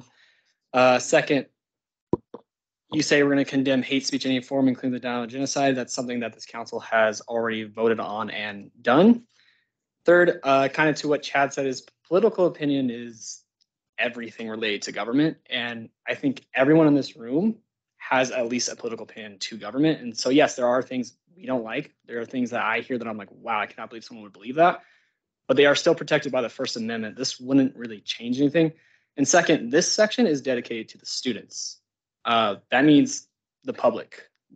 I don't feel comfortable saying that you cannot have your political opinion because you might have something that I despise. We are representatives. We have constituents that have completely different outlooks on life and politics than I do. But that doesn't mean I'm going to silence them. And then the last one was, we will take all necessary steps to hold council members accountable for violations of the Constitution Handbook. That is something that's already being done inside the Judiciary Committee. We are constantly talking about violations that are made by every council member, from the smallest thing to the biggest thing. So these are being done, but they're being done carefully, which is why I'm in constant contact with the deans to ensure that any process we take is done right so that we can avoid any further issues in the future. Thank you. James, on to Naomi, Paul, Alex, Chad, then Dan. I can appreciate Dan's comment about educating individuals because we're not educated properly in America when it comes to realistically anything when it comes down to it, especially in grade school. And I think that, specifically for, indigenous peoples of the northern, Americas and whatnot, they talk about how, oh, they came in, oh, here's the Cherokee Trail of Tears, and they don't talk about like the Removal Act and everything else, right? They give us just a very sugar-coated version of, oh, your people were here, now they're not, let's move forward with history. Look at all these wars that we won, right? And they don't use the word genocide, they don't use the word erasure, like they don't use anything like that because they don't want the conversations to be hard and affect children in a negative way. But that's the sad facts of America, and it sucks to suck, but you got to learn, period. And the more that we desensitize these younger generations, the more that they are going to have trouble coming and infiltrating and dismantling these systems that have constantly oppressed individuals of many different backgrounds. So I think that it's a good opportunity that when someone violates or hurts someone's feelings or their sense of identity in any way, that they be given the opportunity, like we did with Alan, for example, to give them the resources, right? Because it's not easy to find these resources on campus. So give them that resource, give them the opportunity to make that decision for themselves. And if they want to educate themselves, great. And if not, then obviously there's nothing we can do for them. So that sucks because we can't do anything because it is freedom of speech. And if they are doing all the actions that are accordance to our bylaws, then sucks to suck. It's just another systematic oppression, but we should give them the opportunity to educate themselves. So that way, they can help at least have the mentality of now people can see them as choosing to be ignorant rather than just being ignorant. Thank you, Naomi. On to Paul, Alex, Chad, Dan, and Taylor. As our Constitution is currently written, the bit there it says, there shall be no exclusion of any student, regardless of race, gender, creed, religion, political opinion. That is a protection of these things. We are protecting all political opinion. There are political opinions that ought to be excluded, specifically like those who would seek to bring white supremacy to an institution that serves a multicultural student body. Those political opinions ought to be excluded, right? Free speech is not absolute, right? You can't shout fire in a crowded theater. You shouldn't be able to hurl racial epithets at people. And at the end of the day, you shouldn't be able to carry positions that are fundamentally anti-human to this table. As it is written, it protects those things. There is no move in this resolution to exclude them, right? We would simply be removing the protection of those anti-human positions, right?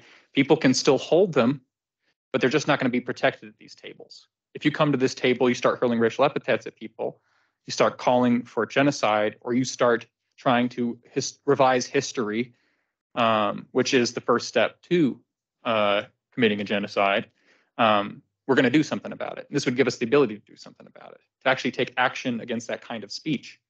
As this is written, it protects them from that. This could be used to protect somebody who could come to this table and, like I'm saying, bring anti-Semitism to the floor. And should we try and remove them in any way, take accountability and have somebody removed from the council for doing that, we couldn't do it. Because as it says here, there shall be no exclusion of any student, regardless of political opinion.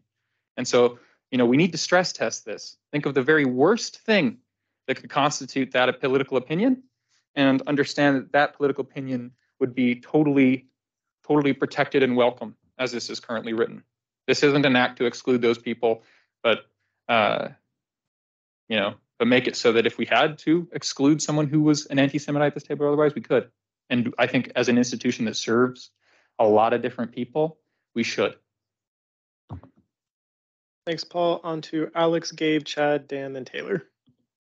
Okay, so I collaborated on this, and I think all of us agree that ability is a protected thing, right? Like we're all on board with that. Yeah.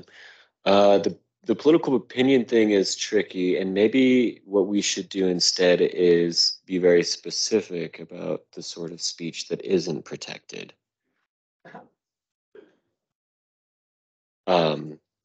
Because 40-page document. Well, I don't know. I'm open to leaving political opinion on the document, but I think it does.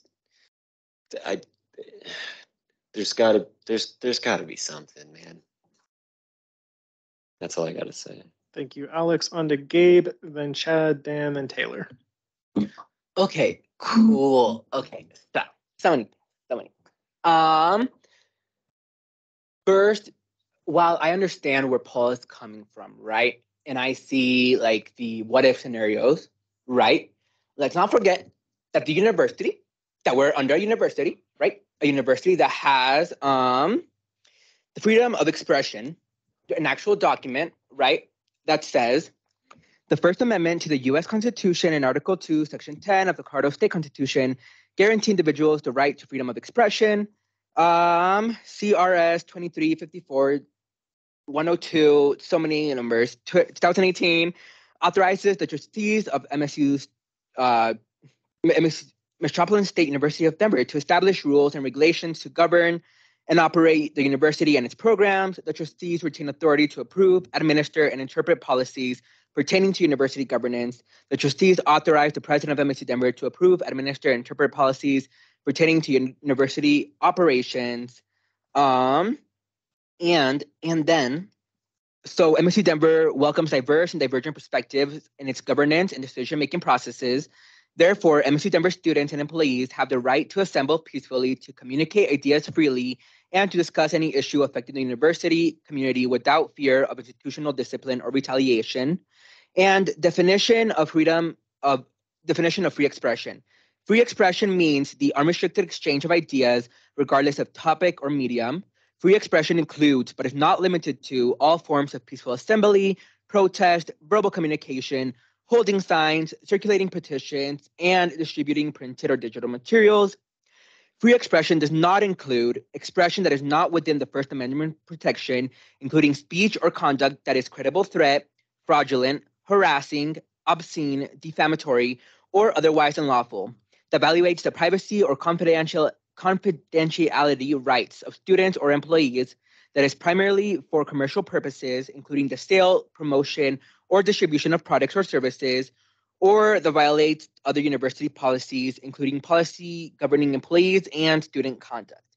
And so, while yes, there is, already a structure in place by the university, and while things like oh my God, I can't speak today. Thank you so much. Those are still that's harassment, right? And so that under this is not protected by the university. And so while I understand Paul's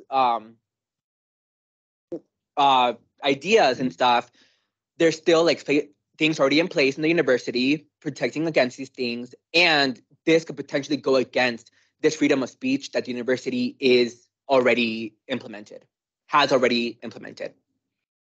Yeah. Oh, wait, hold on.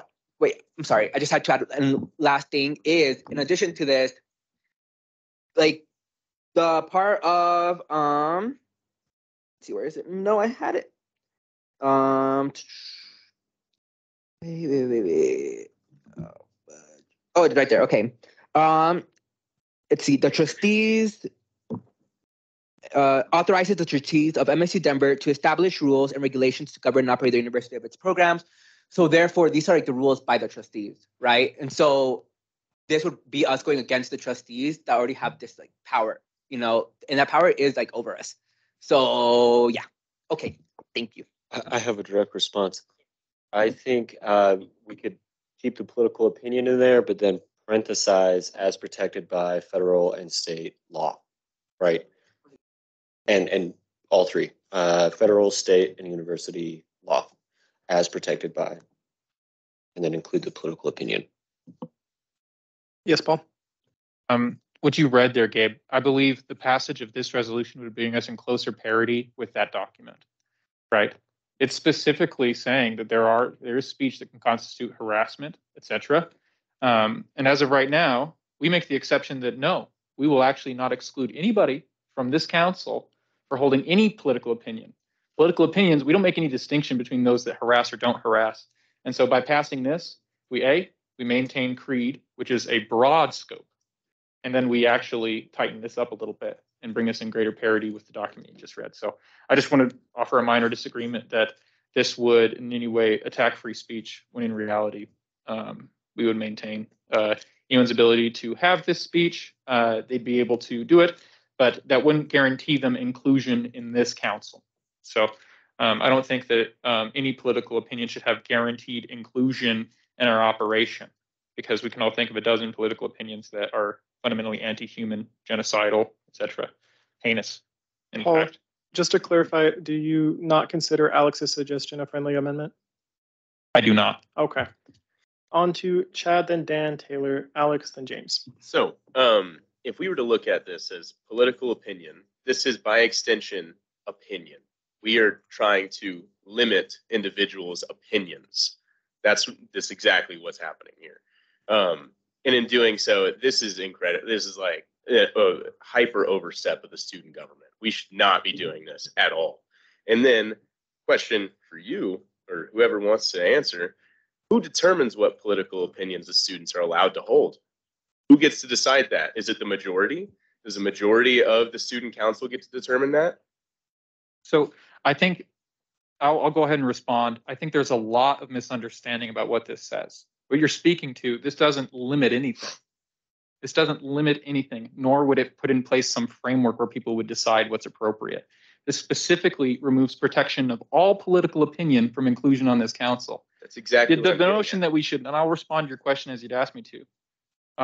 The notion that we should include all political opinion on our council is a dangerous one. It's one that displays, like, in all honesty, an ignorance of the history of this country, right? That, yeah, I would like us to speak to what it says and not to what it doesn't say, right? I'm not out here, saying, oh, let's make a morality police or anything like that.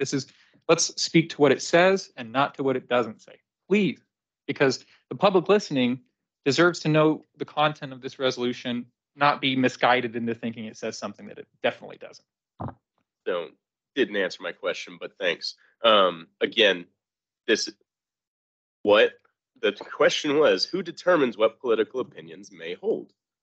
And that's exactly what this is, as I read it, and as I think other people are reading this, is exactly what we're getting at.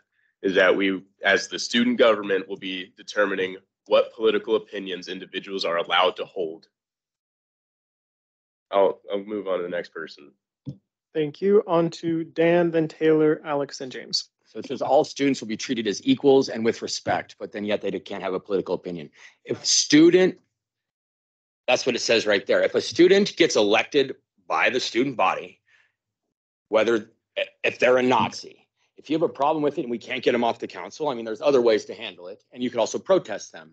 And because I see, I'm just saying then you can't be protesting in front of the thing with your name tag on. I mean, it's incomprehensible to say that we can't have political opinion. Also, upon talking with President Janine Davidson, I was trying to tell James this, he doesn't want to talk to me, but we should ratify the Constitution that we wrote here with the institution, so then they can uphold it. And that is what I think should be done. You know what I mean? And because at this point, James wrote the Constitution. James is the judge, the jury, and the executioner, and the university hasn't ratified it. So I don't think we should be able to do anything about political opinion or restrain speech at all. If students vote a person in, whether the person's ignorant or not. Second thing, my father was raised, he's 71. He's very progressive. You guys would get along with him great.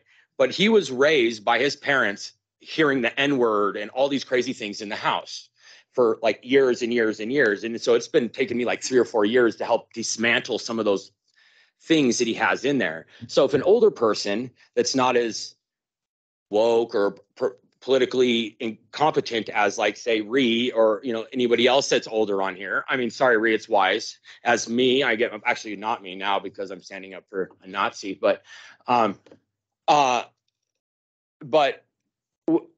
the thing is we cannot limit speech at all, because then we're getting into lawsuit territory, and the university is not going to protect us from limiting the speech. I've talked to so many attorneys already over this, and they're chomping at the bit to take the case. That's why I was just making a warning, like, hey, y'all, be careful, because there's people ready and willing, and the university isn't going to protect it. I'm trying to look out for the university, because if the university is the bigger fish, if someone could sue the university, it's over. So I was just saying, hey, lawyer up, because I mean, this is getting and stepping into some crazy stuff. Plus, I'm constantly talking to Taylor Tackett. I work in that office now, and they don't want any of this mess. You know what I mean? Because this could go really, really far, especially with a libertarian attorney or something like that. And there's plenty of them to do that. So with that being said, to tie it around, Alan's an old man who was taught wrong. And so his political opinion and his creed is libertarianism, just as Paul's ideology is his creed. No, I wasn't going to do that. I already did it once, just so the students knew. It's fine. So overall, nobody should have their opinion, regardless of how absurd it is. If we have a Nazi on the council and we don't like it, I mean, we can think of 100 different ways to take care of it. Not all of them above board, too. So, I mean, there's a lot of ways to handle it, but doing this is ridiculous. Thank you, Dan. Moving on to Taylor. I call the question. I second. Cool. All right. Let's get into it, friends. All right. Paul. Time for a change. Yes. Taylor. That was an abstain from Taylor. Alex. And James. No. Gabe. No. Chad. No. Stephanie. No. Naomi. Abstain. Bree. I'll abstain. Dan. No. Mike. No. All right. I think the no's have it, but let's just double check. The no's do have it.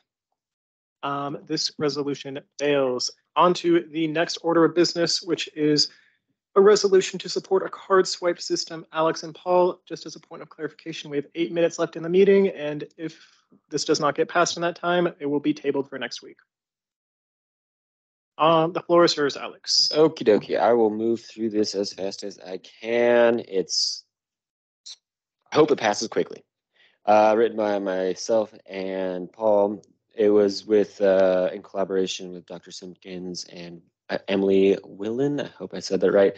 Whereas MSU Denver, SGTSAC, and Vice President Dr. Simpkins have discussed a card-based swipe system program into each student's ID that can be turned on, in parentheses, optional, with points loaded onto the card for the purchase of food that is provided on campus, whereas SGTSAC have food security as one of our main goals to support the student body, whereas SGTSAC is opposed to contributing to the prison industrial complex, as many of our students have been adversely impacted by a broken criminal justice system. We are in strong opposition of partnering with companies that are a part of that complex, namely Seduxo and RMAC. Therefore, be it hereby further resolved, we, the student government TSAC, endorse this plan to implement a card-based swipe system as it aligns with our goals to eliminate food insecurity on and off campus for our students. Therefore, be it hereby further resolved, we as a council encourage other student governments to support a similar model for cohesion on campus. And I'm just going to call to question without opposition because we have 6 minutes left. I oppose to that. The second. You have the right to discussion before a vote. It's in our bylaws. Great discussion. Have a 4-minute discussion. Oh gosh. Progressive stack. Progressive stack. James. Mike, Paul, Dan, Taylor. I think this is super simple and straightforward. I mean, it does align with our goals, and it's something that the university really wants to implement to help students on campus. So quite frankly, I don't think there's any need for discussion, so I called a question.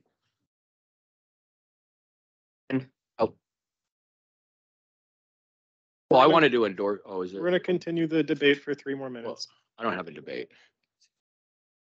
Yes. But we need to do a debate. No, well, so could you? Yeah, but I want to say I want to endorse it as the Justice Impacted Student Alliance because. So can we endorse that? That's what I'm trying to say. So that's what I wanted to say, and I am in total support of that. On to Mike, then Taylor. So Alex, I have a few sorry, my apologies. A few questions. So is this plan currently being implemented? Are we calling on the university to be implementing? Are we ourselves as student government going to implement this? No, it's none of that. We're endorsing something that Dr. Simpkins had already talked to us about earlier this year. So as a council, we're just saying, hey, this is something that we agree with. We like the idea. Basically, that's all this is. Yeah, we're just endorsing. So there'd probably most likely then there would be a further resolution to kind of build this system and actually a little more follow up on this. Is that correct? Yeah, if the university chose to do this card-based system, we as a student government then would move further with the university to align with their goals and the strategic planning that would go forth with that. As a council, I think I wrote this because I had heard other higher ups talking about how maybe we should talk about this. And so I think it'd be very easy for us to say, yeah, we agree with this card-based system thing that Dr. Simpkins is talking about. And then strategically moving forward, we can work out the details later. Yes, I do agree with this. I would like to see the follow up. I'd like to see the advocation. Like, hey, let's take this to university. Let's do I would like to see the follow up on this because this is a great idea. This is a great idea Dr. Simpkins kind of just gave to us, and I think it's perfect. So, but I'd love to see the next steps on this. Fantastic. Go, Paul. Thank you. I just wanted to say this is a very simple resolution showing our support for this plan. It would bring us up to par with our sister institution, UCD, and we ought to do it. It is a step towards solving food insecurity and making it easier for students to access food on campus. The fact that you can apply financial aid towards this is a good thing. It's not every resolution has to do everything. I think the very limited scope of this resolution is to show our support for this effort on the university, and this can be followed up by other work. But it has my full endorsement, and we ought to just we ought to. Excellent. Taylor, go ahead. Thank you. I wanted to touch on the prison labor thing that you touched on. Can you discuss that very briefly? Go ahead and pass that over to Paul. So Sodexo and Aeromark are two companies that in a variety of ways have participated in the military industrial complex, from making use of prison labor, which is often paid far below the minimum wage, and also by providing almost exclusive contracts to prisons all over the world on the case of Sodexo. And so when we enter into business with these institutions, we are giving the MSU Denver stamp of approval on their practices. Okay, thank you, Paul. I want to give Dan a quick 10 seconds. Yeah. So Mike, kind of to go off what you're saying, I heard Dr. Simpkins at the student affairs student advisory board kind of talk about maybe this is, since the bookstore is moving out and potentially going to be somewhere else, there's maybe hopefully some working of a cafeteria into that area. And so there will be falls where I encourage this to go bigger and expand and push them to those further things to further do the reduce insecurity on campus. Thank you. Right. Wonderful. We're going to go into voting now. All right. By opposition. Oh. Yeah, let's vote by opposition. Anybody that is opposed, please make yourself known. Ta-da! It passes. It passed. Thank you all for a wonderful meeting. A lot of wonderful conversation had today. Thank you all. Have a wonderful weekend. DI. Happy Easter.